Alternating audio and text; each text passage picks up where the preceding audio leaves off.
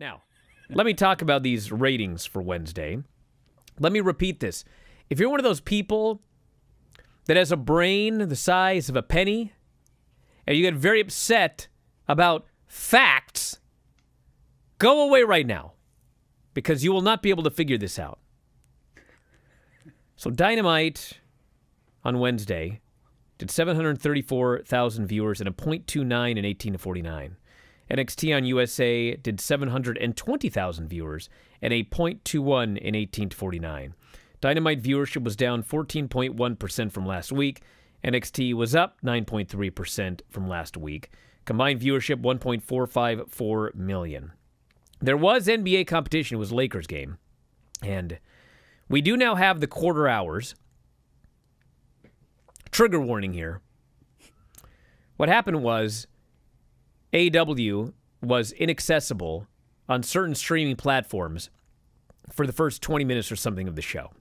I didn't even know about this till I got the numbers. So if you look at the quarter hours, the AEW 18 to 34 numbers were 1/3 what they normally are. So what that means is the older viewers, you will be stunned, watch the show primarily on television, this thing called the TV, okay? Younger viewers also watch it on TV, but a larger proportion of the younger viewers do in fact watch it on some sort of streaming service, whether I got YouTube TV, which I guess I watched it later, so I don't know if it was a problem early, but I watch it on YouTube TV, other people, Sling TV or whatever. So those younger viewers, what happened was a lot of them turned on AEW and it wasn't on. It was a blank screen. So they then switched over to NXT. NXT had a big rise there. So for the first hour, this was affecting the AEW numbers. And AEW never recovered from the first 20 minutes, affecting the younger viewers that normally would watch in a streaming app. Now, once 9 o'clock hit, and both shows had whatever viewership they were going to have, and apparently a lot of people at 9 o'clock did switch to the Lakers game, because both shows declined from that point forward.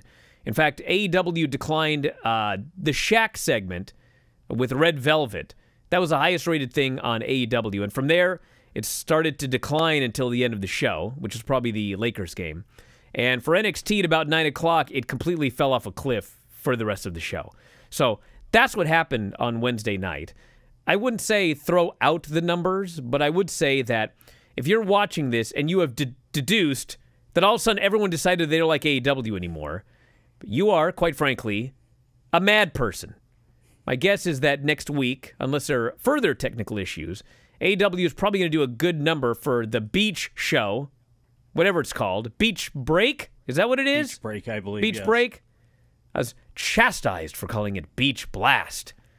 It's a beach show, everybody. That's it. Pulled a Jeremy Piven there. It was a Summerfest. Like more people are going to watch or not watch if I call it Beach Break versus Beach Blast. Beach balls. Or Beach Bums. Whatever I might call it. But anyway, that's what happened there.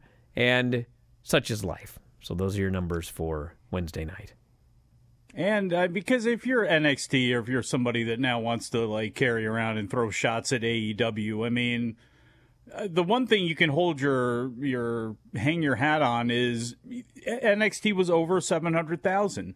That's good. Just take that and be happy with it. Don't try to throw shots at AEW, because when, you know, that test pattern was taking place during the first segment of Monday night or Wednesday night, the bottom line is you still lost 18 to 34 to a test pattern. Back in a moment, Observer Live. If you love these video clips, head down there to the bottom right-hand side of the screen and click Join. For just $7.99 per month, you get full access to all of the episodes, over 300 at current count, full-length episodes of The Bryan and Vinny Show, Wrestling Observer Live, and Figure 4 Daily with both Lance Storm and Filthy Tom Lawler. You can also hit that subscribe button, and you'll always be alerted as to when new shows are available.